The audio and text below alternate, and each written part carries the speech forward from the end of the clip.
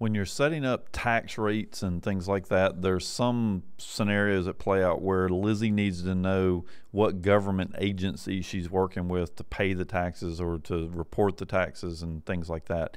So in order for that to work properly, you need to create a contact record and tell Lizzy that it's a government agency so that Lizzy knows what to display in the drop list in the appropriate areas.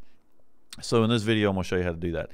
I'm going to skip the whole locate and create part because it's all the same as everything else. The only difference here is that you're going to select a contact type, and you're going to, instead of selecting any of these others, you're going to select government.